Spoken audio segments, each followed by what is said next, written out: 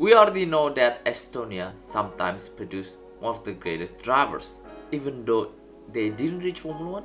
For example, Marco Asmer, the first Estonian driver to test a Formula 1 car, Kevin Koyus, Ralph Aaron, and his brother Paul Aaron, and who could be in line for Formula 1 in the next of 4 years later.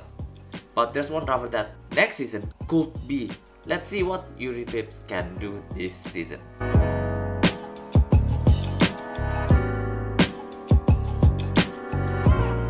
Juri Vips, born in 10th of August 2000 in Tallinn, Estonia. One of the brightest kids who appears in Estonia's Got Talent for this.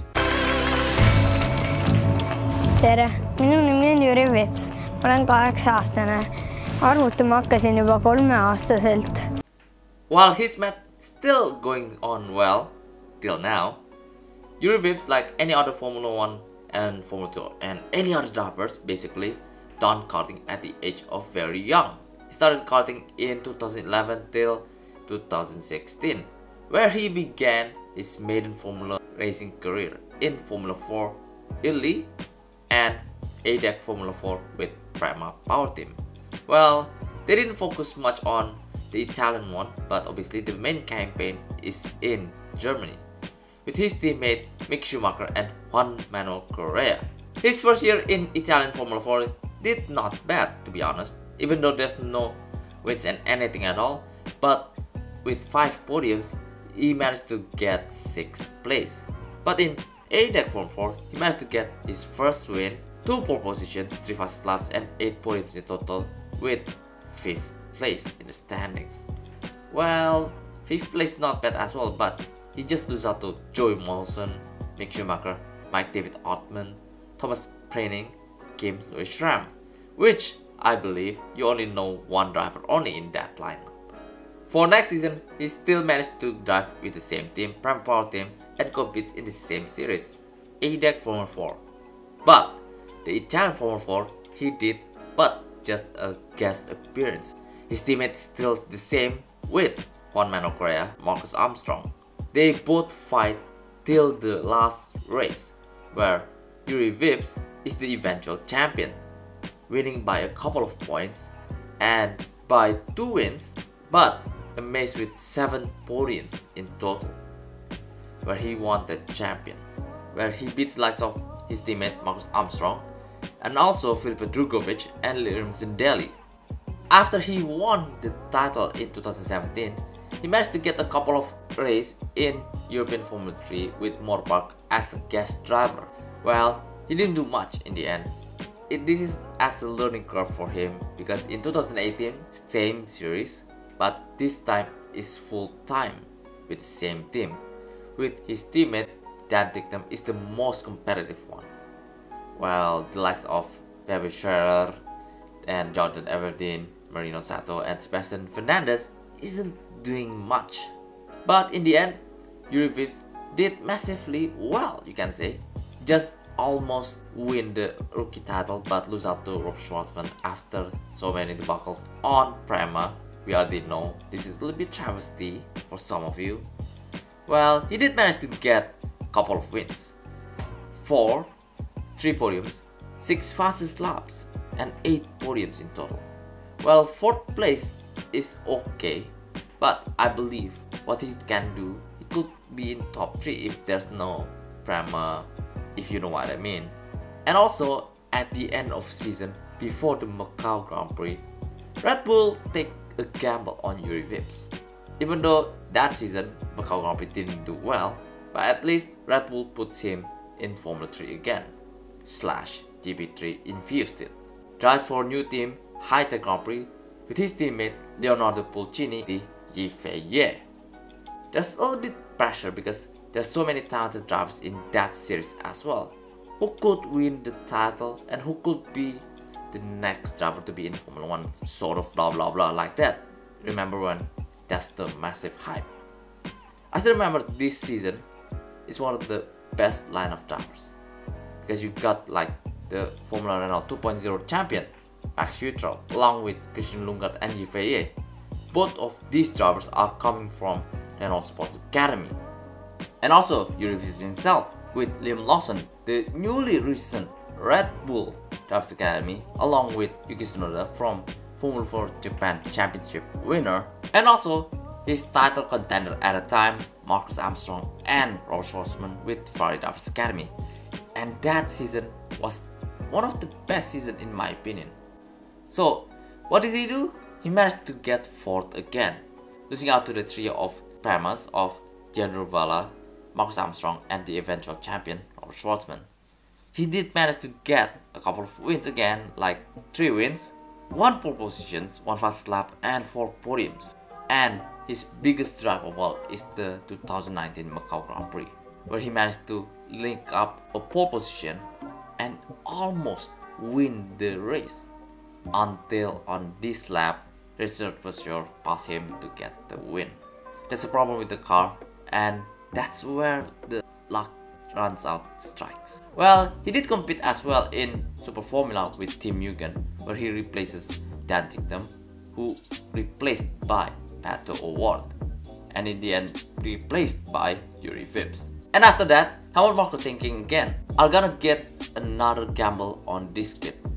We gotta see Juri Vips can make it in Japan or not. Let's see. Juri Vips will drive with Team Mugen again for 2020 Super Formula. Yeah, about 2020. We already know. It's the pandemic. Prevents everything. You cannot go anywhere. Seasons have to be aborted until June, July. So this is a little bit hard for Juri Vips because he cannot go to Japan because there's border restrictions and visa problems. So in the end, his Super Formula race hard for him to get it. He needs other options. There's no other options. There's no chance, to be honest, because there's no seats in Formula 2. There's no proper one, and also there's no proper competitive team that will race until in Formula Regional European Championship before the merger. Obviously, the series itself, you can say, easiest way to get super license points. As you already know, the grid is very small and there's not much team. But we need to remember, there's 3 drivers that compete with Prema, and eventually they're gonna be conquering top 3. Yes, there's 1 driver in Prema as well, but she didn't do well. We already know, right? Juri Vips joins up with KIC Motorsport, and he did a couple of races, managed to get a couple of podiums as well. No wins, but he has to scrap up the Formula Regional because in the end he finally get a Formula 2 seat because Sean Glyle, he injured himself due to unfortunate accident.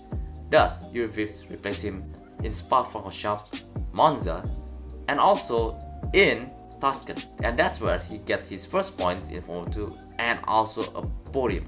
After that, he managed to get 16th place in the standings. Not bad, to be honest. So there's a chance for Juri Vips to go back to Japan, but that chance is over in the end because Red Bull picked him up as a test reserve driver for the Turkish Grand Prix. That's a little bit shock for us because we thought he doesn't have the necessary super license, but in the end he managed to get somehow because there's some testing behind the doors in the end. So obviously 2030 was a catastrophe for Juri Vips. What will he do in 2021? In the end, obviously with Japan's border strict, Red Bull didn't dare to put their drivers there. So they put back in Formula 2 with Hyder Grand Prix, his teammate Liam Lawson, a fellow Red Bull Junior team. In the first round, he awfully worse because obviously due to of his bad luck and obviously from the team's bad car. That we already know that Formula 2 cars isn't that great. But he managed to bounce back in Monaco, getting his first fastest lap, his podium, and in the next round in Baku, he won back-to-back races in Sprint Race 2 and Feature Race 1. And he managed to collecting some points in the end until the bad day in Monza. And after that, it's just from the car itself, unlucky from crash and everything like that. And also not from his fault, to be honest. He did get only that 2 wins in Baku, 1 fast lap and 6 podiums in total, with 6th place. Just lost out to Theo Porcher by 20 points and ahead of Jehan Ruvala by 10 points. But that's not good enough to be in Formula 1 obviously. Yuki Tsunoda is still in Formula 1 and must be his final year to prove himself that he needs to be in Formula 1 as the first Estonian driver to be. But the problem is he's in high-tech again. And with his unlucky mate again, Marcus Armstrong, in the same seat, we could see something different for this season. Can high-tech produce a good car? Because if cannot produce a good car, if there's some reliability issues there, if there's something problem, it will prevent Juri from getting his first Formula 1 race seat in the end, right? I don't want to see him fail this season.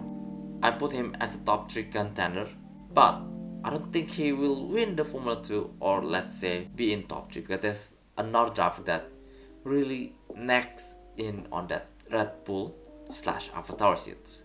If he can do well, let's be hopefully he can do well. That's all. I want him to be in Formula 1 because obviously who doesn't want to have a first Estonian driver to be in Formula 1, right? So what do you guys think? Is Juri Vips deserves to be in Formula 1 next season? Or how do you rate Juri Vips as a driver? Don't forget to like, share and subscribe. Thank you guys for watching. See you guys wherever, to be honest. I'm Artish Feeder.